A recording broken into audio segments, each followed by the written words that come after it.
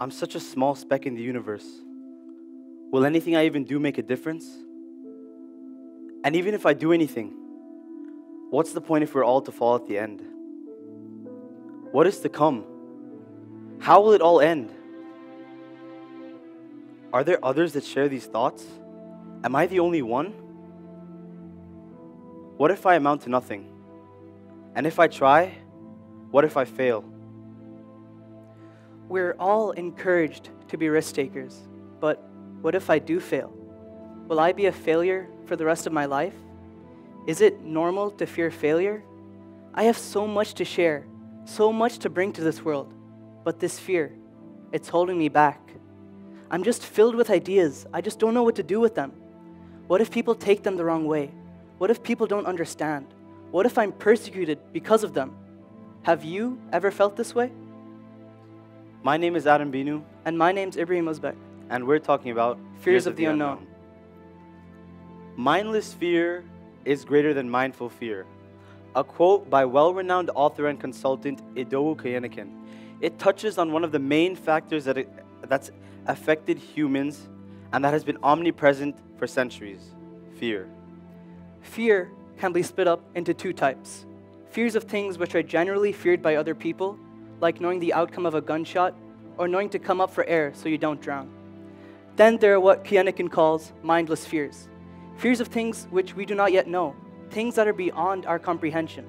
And with this quote, the author illustrates how much of a greater hold these mindless fears have on us compared to our general day-to-day fears. The monologue we presented represents two characters with two different, very different views and two very different fears of the unknown. The first character represents very existential fears. He wonders what is out there, what is the point of him being, and what he can do. He ponders on the thought of death and how it will all end. This character represents people who are frustrated as they don't understand what is the point of them being. The second character represents fears of self-discovery. He fears rejection. He fears disapproval. And whether or not he'd be able to share ideas or input to society without being judged or accepted. Now I'd like to say something. Every single person in the audience today has experienced at least one of these types of fears. And unfortunately, but most commonly, we let it get the better of us. Now, here's some two real-life examples of people who broke through that fear and did not let it get the better of them. Let's call them A and B. A was a young man with a dream, a vision to create something new and better for this world, something that had never been seen before. He started off working in lowly garages with his friends, and spurred on by that idea to create something new, he eventually created a product that has revolutionized the way we live today. Like many of us, however, creating something new and original was no easy task. The thought of whether his ideas were necessary or whether people actually needed this product plagued his mind. Yet, he did not let it get the better of him and has created a product that still affects our lives. Character B was just like you and me. He grew up and went to school.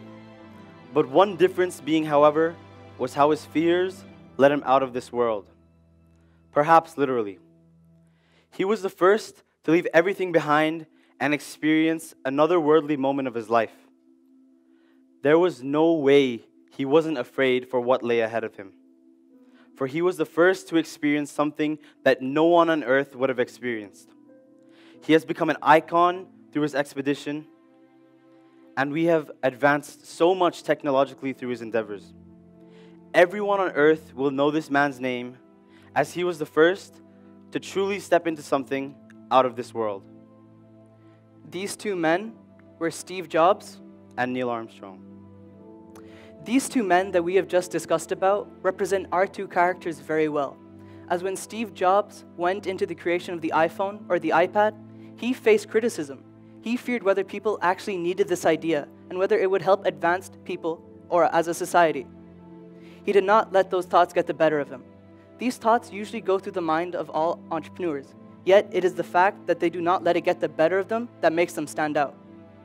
Now let's take a look at Neil Armstrong. Imagine what he was going through, leaving behind this earth to go out and discover for space. There was no guarantee for his safety, nor did he know what was going to be out there. Yet he still left those fears behind and traveled to the beyond. He stepped foot onto the moon, and that's when man unlocked a new fear beyond this world. Our studies of what's outside of this world are quite scary, and still to this day are not fully understood. But these men embraced their fears. And now today, we have iPhones, iMacs, and iPads, which I'm sure every single person in the audience today owns at least one of. And we are also able to further understand science and learn new things about space every day. Fear gives us boundaries. They give us heights, but the more we understand, the more there is to be understood. And that's why we should reach higher and higher. Understanding that you are afraid is good. It gives you a purpose to reach higher and higher. If we knew everything, then we wouldn't need to do anything. We cannot let our fears control us for the rest of our lives. We must allow the fear to propel us into the future and let it allow us to fuel our drive. So don't let that fear prevent you from achieving your goals and dreams, because maybe one day you'll change the world. My name is Binu. And my name is Ibraheem Uzbeck. Thank you.